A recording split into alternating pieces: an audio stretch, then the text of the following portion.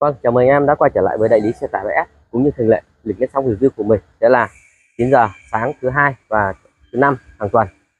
Và hôm nay mình sẽ review cho anh em xem xe tải isuzu QKR230 gắn bửng nâng, và xe này đóng thùng mui bạc tiêu chuẩn. Và trong quá trình xem video, anh em thấy video mình hay và hữu ích, cho mình xin một like và chia sẻ. Còn giờ xin mời anh em theo mình để quan sát review thùng này. Về kích thước của thùng này, chiều dài là dài 3m70 và rộng 1m85 và chiều cao là 1m89.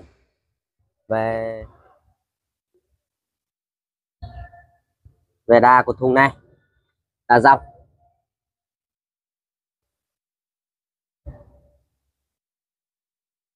là U100. Em quan sát nhé. Và đà ngang là U80 và được liên kết bằng V4 dày 4 ly và lót đà cao su dày 2 phân. Em quan sát đây.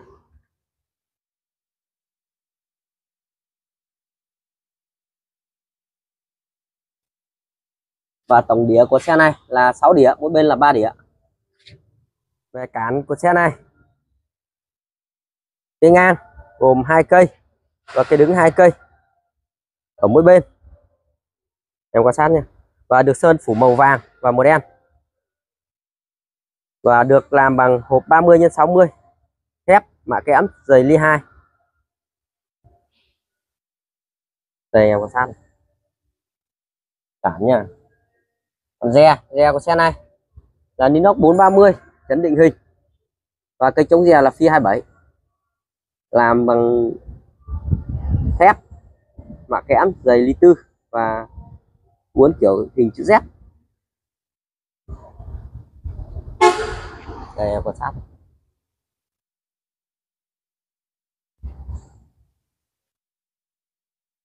Còn về cản sau của xe này là hộp 40x80 thép mạ kẽm dày ly 2, được sơn phủ màu vàng và màu đen.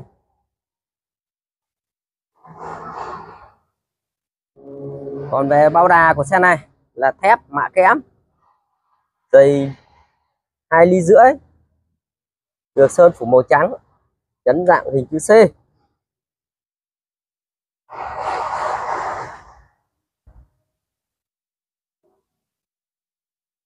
Và ở mỗi bửng hay là ở mỗi bao đà được gắn 4 bản lề và 2 bóng đèn hông. Còn về bửng của xe này là khuôn bao bửng hộp 40x80 thép mạ kẽm dày ly 2, và cây đứng trong bửng và cây ngang trong bửng là hộp 20x20 và 20x40 thép mạ kẽm dày ly 2. Vách ngoài là inox 430 gập sóng, và mỗi bửng là gắn 4 bản lề, và ở mỗi hai đầu bửng là bắt cong và 2 khóa tôm để khóa bửng lại. Để quan sát. Còn vách trong của xe này là tôn lạnh dày 5 gem, và vách giữa là mút xốp dày 2 phân. Còn về trụ của xe này, trụ đầu và trụ cuối là U100. Đây, quan sát nhé.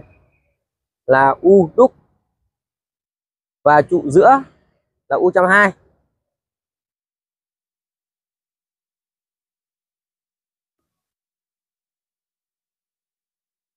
Và trụ đầu đây nha.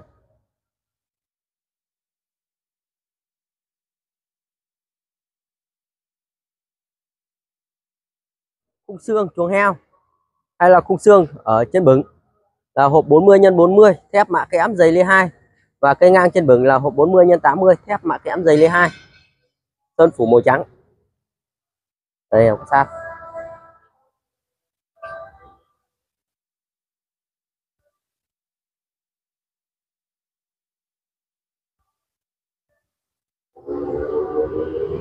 Và kèo của xe này là kèo phi 27 dày ly 4, tổng số kèo là 7 cây. Còn sàn của xe này là thép dày 2 ly rưỡi, được nối dọc theo thùng xe và một tấm nối ngang.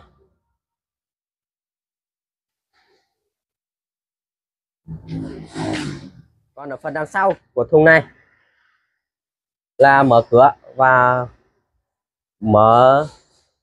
gắn thêm bửng nâng để nâng hàng, và cửa có bắt gioăng cao su để chống thấm nước, anh em quan sát nhé.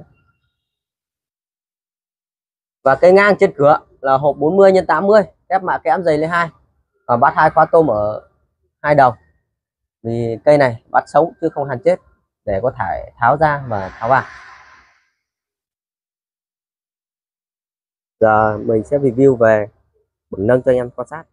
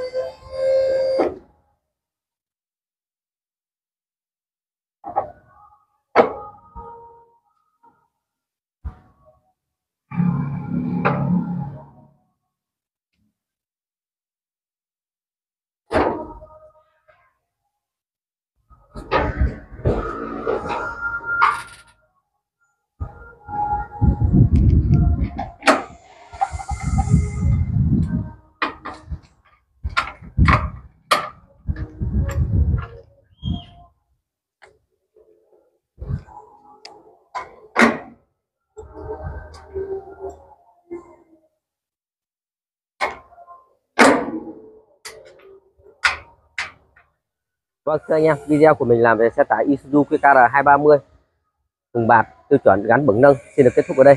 Trong quá trình xem video anh em thấy hay và hữu ích thì cho mình xin một like và một chia sẻ. Còn anh em nào chưa đăng ký kênh thì nhớ ấn đăng ký kênh ủng hộ mình để mình có động lực làm những video tiếp theo. Còn giờ xin chào tạm biệt anh em, hẹn anh em ở những video tiếp theo.